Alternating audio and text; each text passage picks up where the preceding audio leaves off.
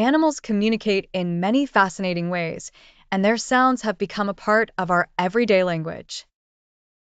Let's break down a few. When you hear a moo, you're likely thinking of cows. This sound reflects their calm, grazing nature and is often used to communicate with other cows in the herd. Next, the sound baa instantly brings sheep to mind. Sheep use this call to stay in touch with each other, especially as they roam in groups. And then there's the powerful roar of a lion, a sound that can travel up to 5 miles. The roar signifies dominance, territory, or calling others from the pride. Animal sounds are more than just noises. They convey vital information and emotions. Fascinated by these sounds?